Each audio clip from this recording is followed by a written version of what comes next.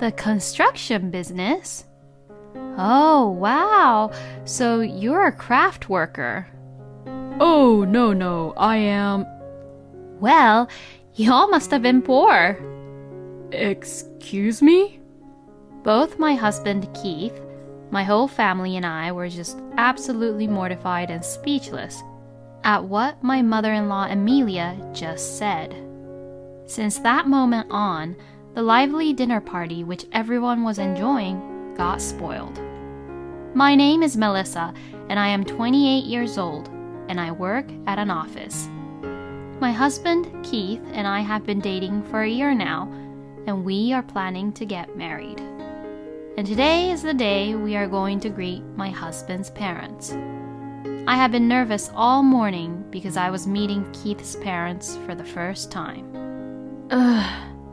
I wonder if I will be able to greet them properly. Oh, don't worry too much. It'll be okay. My parents are not the kind of people you should even be that nervous about. But I'm not too sure if Keith loved his parents a lot, but because of that, he hardly talked much about his own parents. Which is why I am extra nervous because I literally know nothing about Keith's parents. And I also remember Keith saying this to me. My mom might say something sarcastic and a little off sometimes, but just shrug it off, okay? I'll always be there, so don't worry. And remembering what he has said about his mother, my heart beat faster and faster as we approached to Keith's parents' house. And finally, Keith and I arrived at his parents' house. Once we rang their doorbell, both my father-in-law, Jonathan, and mother-in-law, Amelia, came out to the porch to greet both of us. Oh, welcome! Thank you both for coming. It's very nice to see you two. Come on then, do come in. Oh, they're actually really sweet and kind to us. Both Amelia and Jonathan greeted us with smiles, which eased my tension a little. And we were led to the living room, so once we got there, we all sat down. Here you go. We brought some sweets. Oh, wow. Thank you so much. I'll go make some coffee so that we can eat these together. Oh, please let me help you. Oh, it's okay, Melissa. You're our guest, so please sit down. Oh, thank you very much. It must have been a long trip for both of you to come all the way from Texas. Oh, well, it was a nice long road trip, and we took turns driving, you know, the two of us. Oh my goodness, you drove all the way with the car? Well, you young people are so energetic. We drove all the way so that we could do some sightseeing on the way back. Ah, I see. Like that, I can have a normal, natural conversation with Jonathan and Amelia, and there's no awkward tension to it. Nothing like what Keith had said about Amelia had happened as of now, so I felt like I got really nervous and prepared for nothing. Then I heard the front door unlock. I'm home. Oh, Keith. Welcome back home. Oh, long time no see, Seb. Come to think of it, my brother-in-law Sebastian and his wife Clara were living together with Jonathan and Amelia. I greeted Sebastian as he came in, and to Clara, who was right behind him. Oh, hello. Nice to meet you. Hello. It's very nice to meet you. I never thought that my little brother would marry such a nice, wonderful person like you. My first impression of Sebastian I had was that he was very cheerful, and that he was a nice, kind person. But compared to Sebastian, Clara, on the other hand, was quiet and polite, and she greeted me very quickly. And then, the next moment, Amelia gave a cold glare to Clara and said in a very low voice, "Oh, Clara, can you make us another coffee?" "Oh, okay. I will go make it now." My goodness, having an inconsiderate wife like her is such a hassle. Amelia smiled at us as she said that. Oh, now I see. maybe this is what my husband was talking about. Amelia would blatantly change her attitude depending on that person. And Amelia would have a terrible attitude toward those who are in a much weaker position than she is. And right now, Clara is her target, but I am not surprised that she might turn the tables on me at any moment. My husband also has a very awkward look on his face when he sees Amelia's horrible attitude toward Clara. After finishing the coffee and sweets, my husband said, "All right, let's get going," and tried to leave. Then Amelia would say, "Oh my, are you leaving already? Why don't you just have dinner with us? Come on, Clara, get the dinner ready." And to this, my husband refused, saying, "That's okay. We have a restaurant we want to stop by on our way back to the hotel." In the car on the way back to our hotel, my husband looked really uncomfortable. I know, it was really off-putting, wasn't it? Oh, you mean about your mother's attitude toward Clara? Yeah.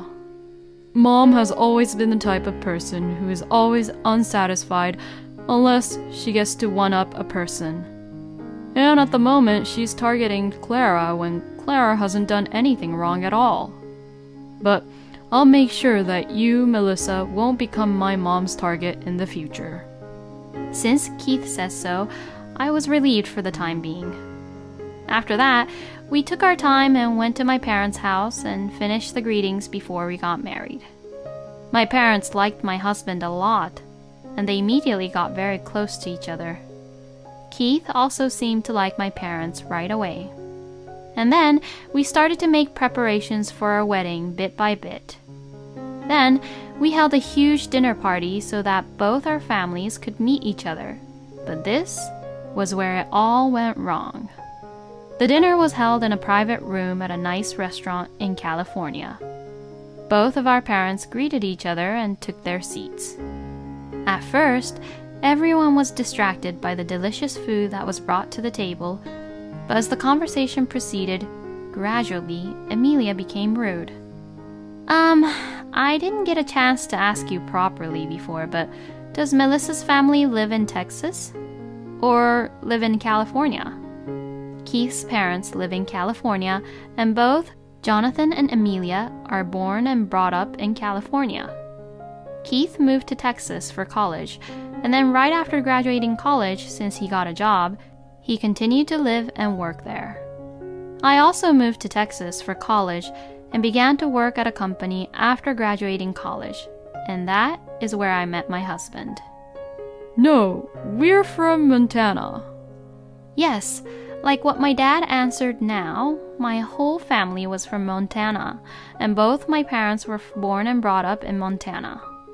Oh, Montana? Yes. Is there something wrong with that? Then Amelia sighed a little and said, "No, I was just surprised." Something was wrong with Amelia's attitude. She was not being really friendly to my parents compared to how she was when Keith and I went to greet her. Then Amelia says this, "Well, my image of Montana is just having very cold weathers during winter, and I don't get the impression that there are actually any people living there." Hearing this, both my parents and I were speechless. Are people properly keeping up with the modern civilization over there in Montana? Oh, I wonder if they have smartphones over there. Or perhaps people in Montana only use rotary dial phones? Perhaps it was the alcohol in her system, but she wouldn't stop slandering such outrageous things. Hey, Mom, what are you talking about?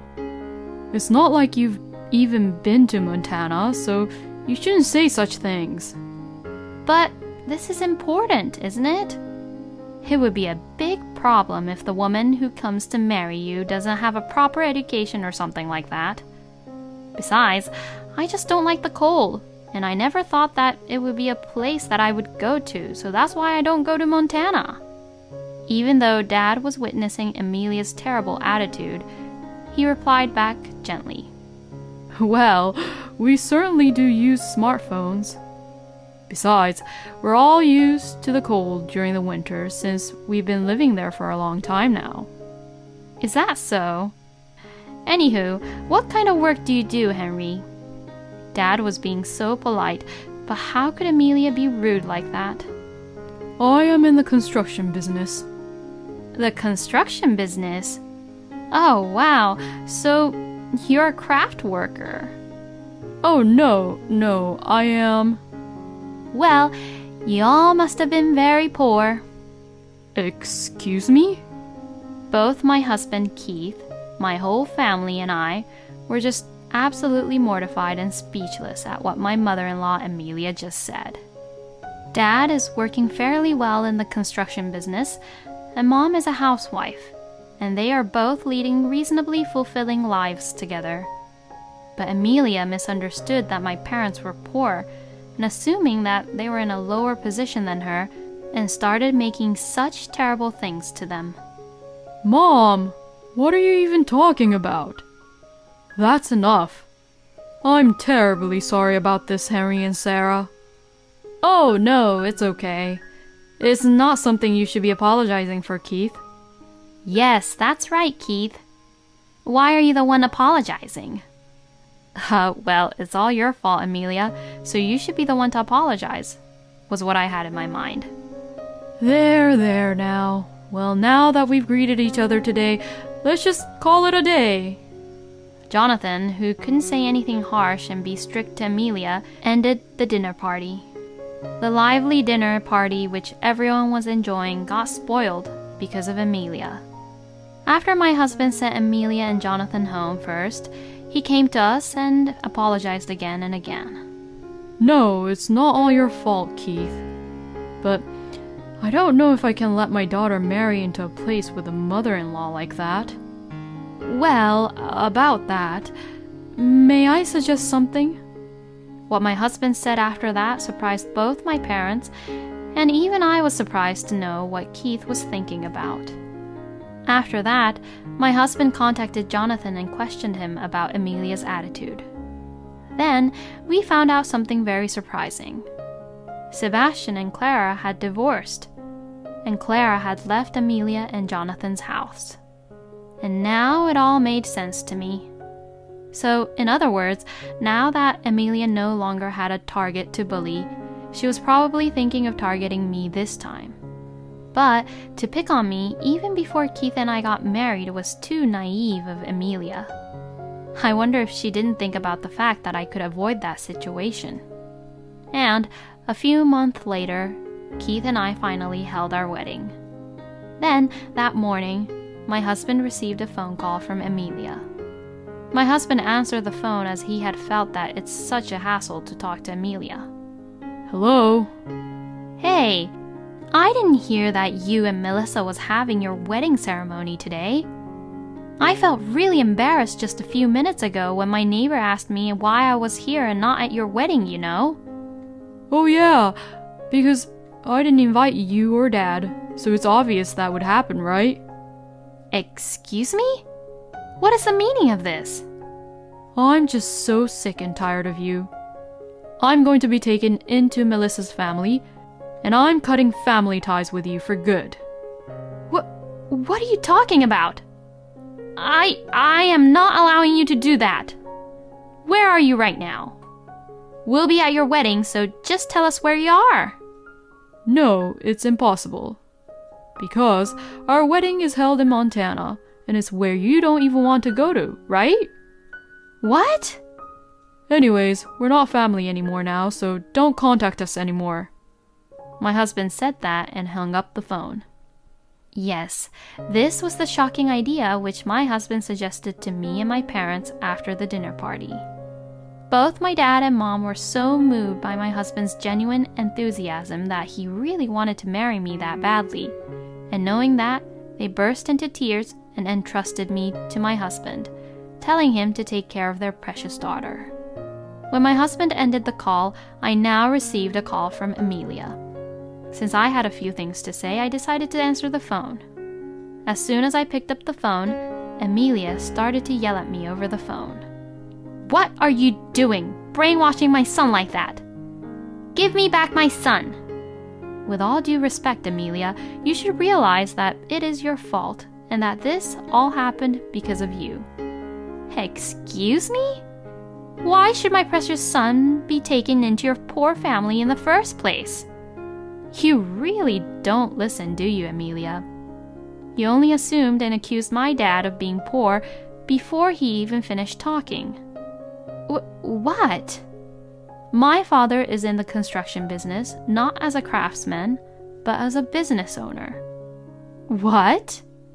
I don't really like to talk about my family as if I'm bragging about them, but actually, my family owns a well-known company in Montana.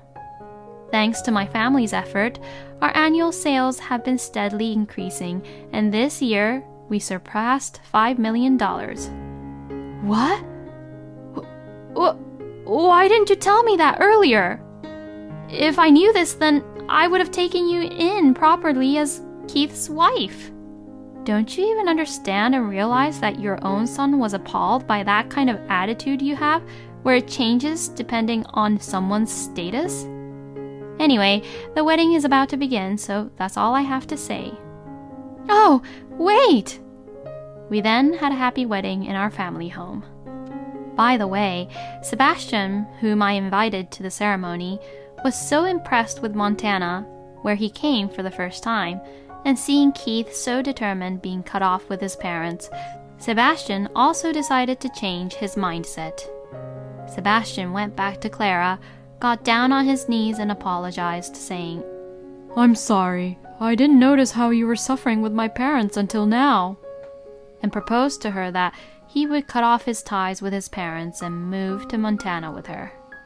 Clara agreed to this, and now they both came to Montana, and we now live close to each other. Keith also feels reassured and a little more comfortable that his own big brother lives in the same area. And as for Amelia and Jonathan, Amelia blamed Jonathan for her own two sons cutting ties off from them, saying that it was his fault. And to that, Jonathan, who ran out of patience, snapped and decided to divorce her. In the end, Amelia lost her entire family and is now forced to live a life in poverty with a low-paying job and a pension all alone, apparently. Well, she deserved it, so I have no sympathy for her whatsoever. Keith, on the other hand, has joined my dad's company and will eventually take over as a CEO. He is desperately trying to learn his job, but he is very excited about being able to challenge and learn new things every day. I am so proud of Keith. We will continue to get along well as a married couple, support each other, and enjoy our lives together. Thank you for watching until the end. Please subscribe to our channel. We hope to see you in our next video.